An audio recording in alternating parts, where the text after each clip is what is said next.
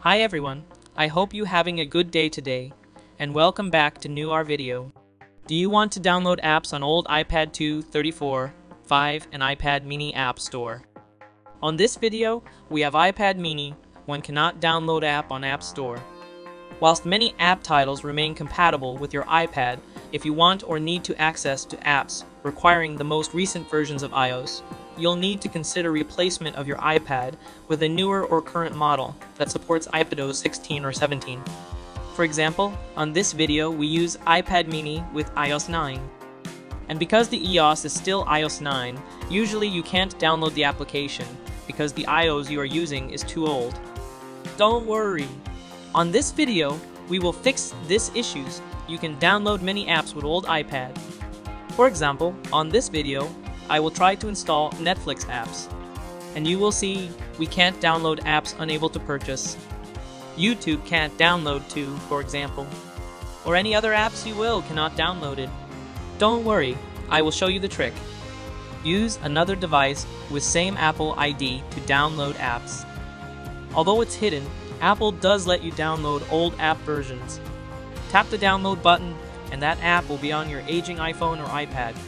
This will technically be an outdated version of the app in question, but the upside is that you'll still be able to run it on the older device. Download apps from another device. Type the apps what you want to download in your another device. Click Get. Like this video. It will automatically do same on your iPad. Then go to purchase from your old iPad. So you can download the apps with last version that support on your old iPad. So you must have another iPhone or iPad device to download any apps on your old iPad. And you must have the same Apple ID on your another device. Then you can easily download any same apps on your old Apple.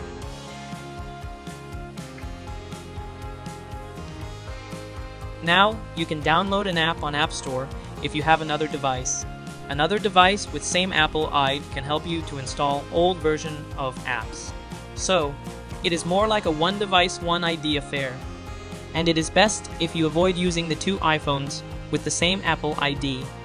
All the data will be mutually shared, and the other person can even lock you out of your own device, remotely. Yes, turning off the syncing feature is one way to go.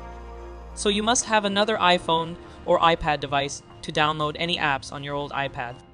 And you must have the same Apple ID on your another device. Then you can easily download any same apps on your old Apple. Thanks for watching this video. Don't forget to subscribe this channel, and see you next on another video.